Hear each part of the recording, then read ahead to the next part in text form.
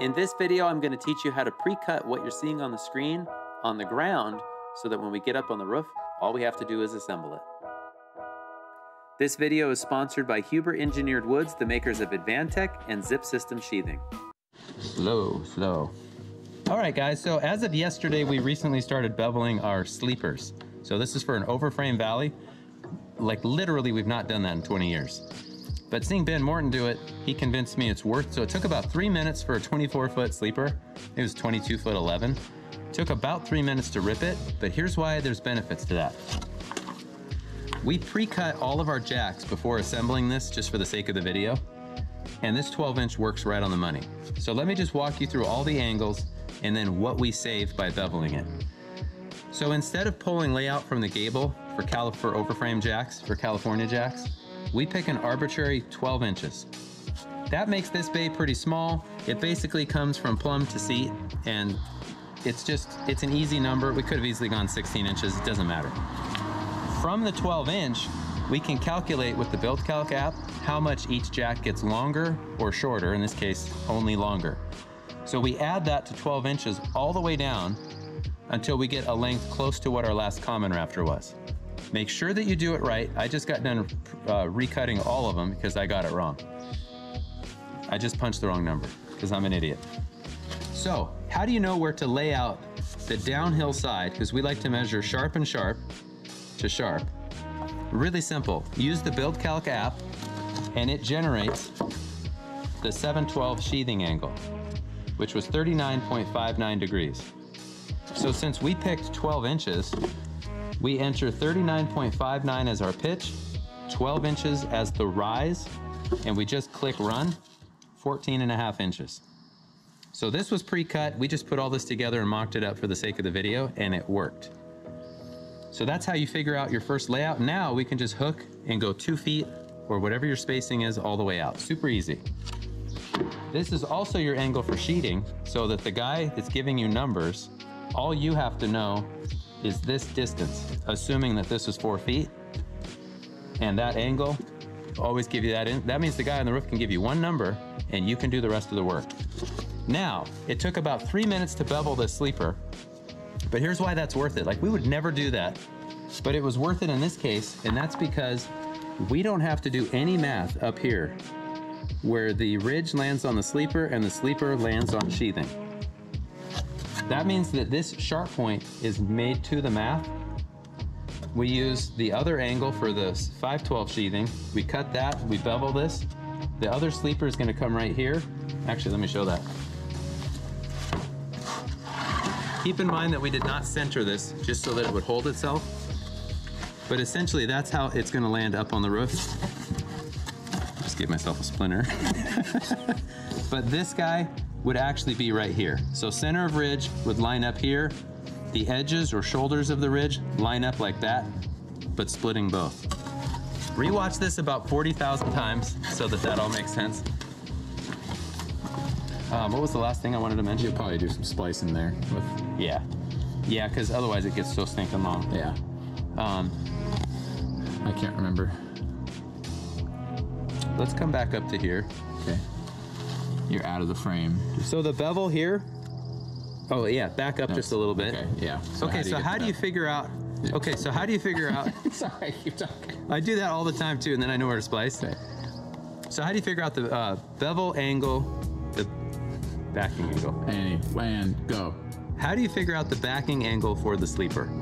So the Build Calc app will tell you what the 712 backing bevel is and the 512.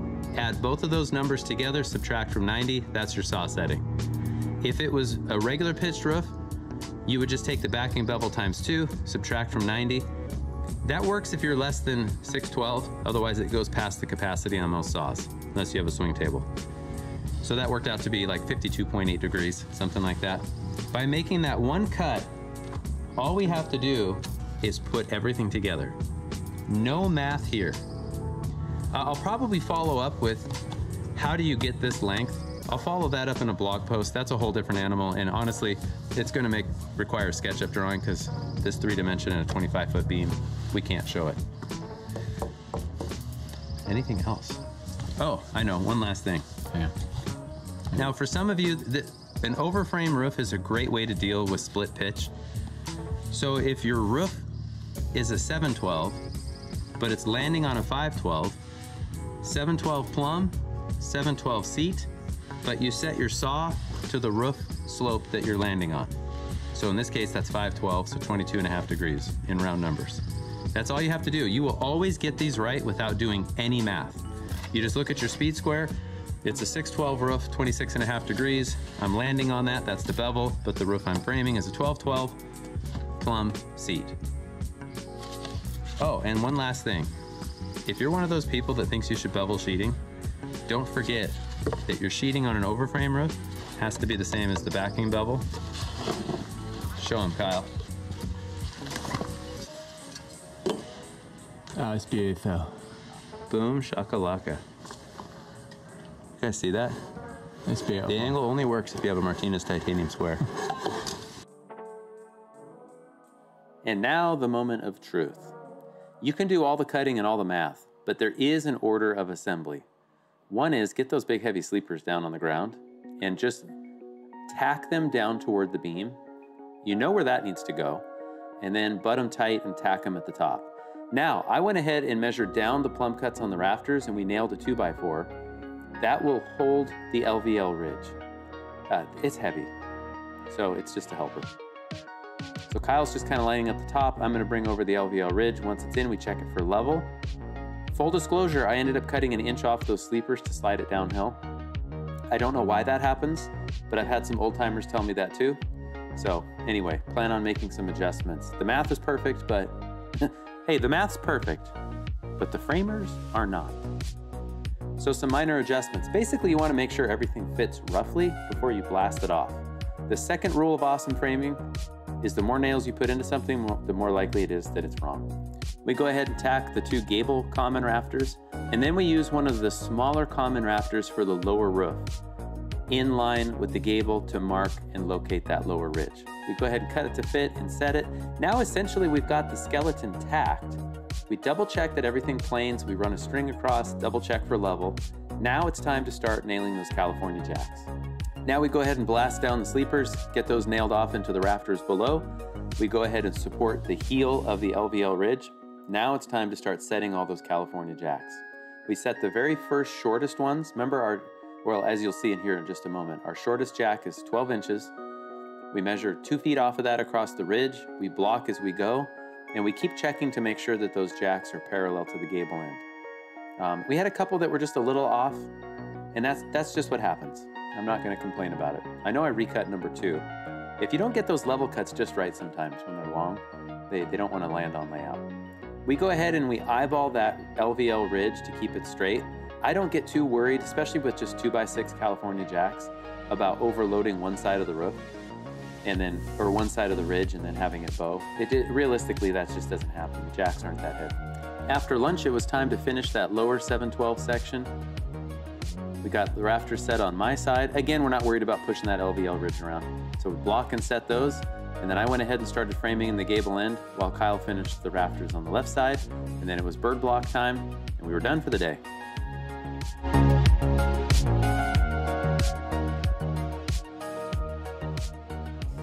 Let's get into the math and the theory. So you're looking at a garage ridge. Well, this is the garage, but it spans across the porch. That's a 712 and it lands on top of the 512. Here's how that looks. 512 roof fully sheathed. The sleeper is going to land on top of the sheeting. I have a 712 rafter here. And then here's our 5.5 by 15 glue lamp.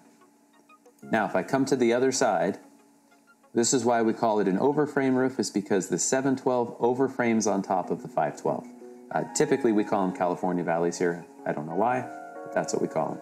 And then all the jack rafters that go from the ridge to the sleeper, we call those California jacks. Here's how you do the math. This is actually really, really simple. So first of all, I have a 10-inch heel stand on my 512 rafter, and I went ahead and made the 712 the same. And it makes the math here a little bit easier for me.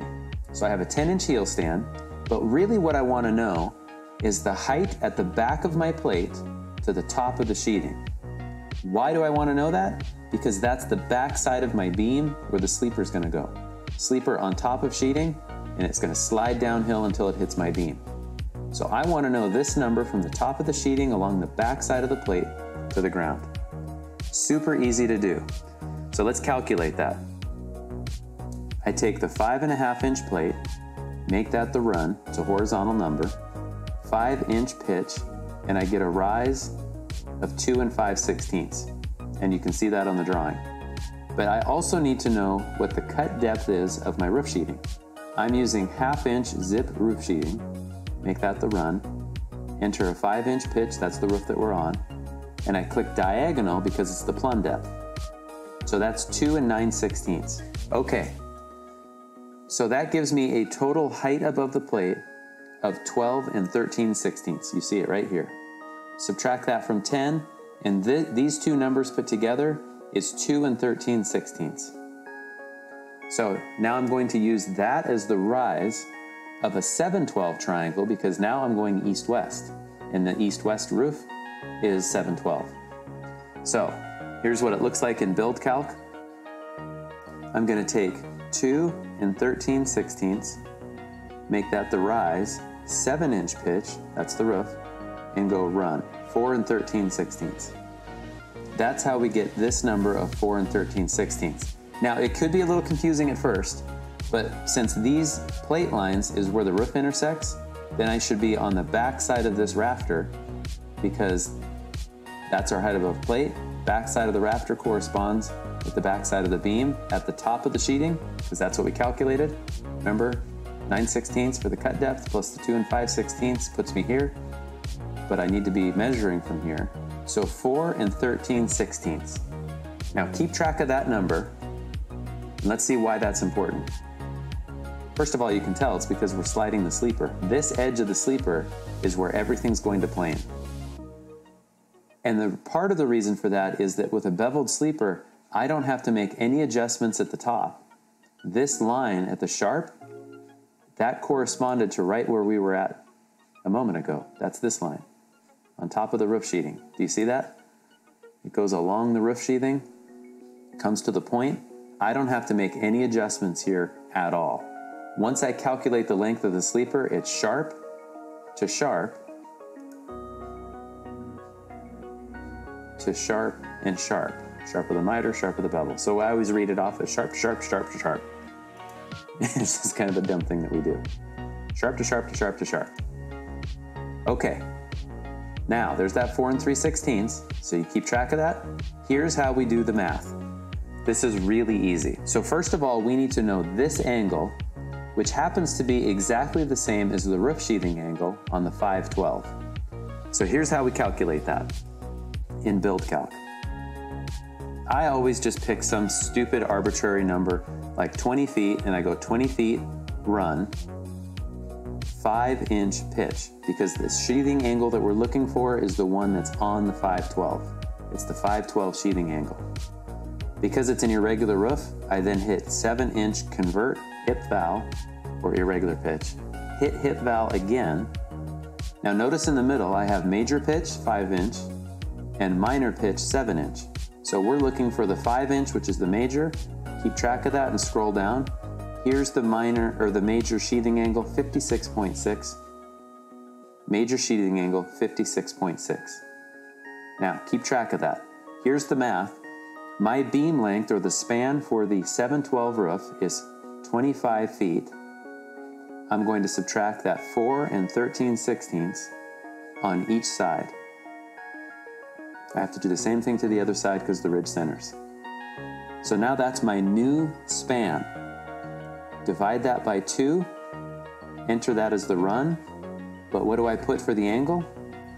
56.6 pitch. When I click diagonal, that is now the length of the sleeper, sharp to sharp to sharp to sharp. But even more than that, ready to have your mind blown? When I click rise, now that gives me from the very center all the way to the top, I can measure up and put a mark up there to help me locate these valleys. That is all you have to do. So here's how I figure out the California jacks. My spacing is 24 inches on center, so I hit 24-inch store 5. That's on center spacing, okay? Now I'm gonna hit 20 feet, run, We're calculating 7/12 jacks, so 7-inch pitch. Remember, it's irregular, so I have to go 5-inch and then convert irregular pitch or hit bow.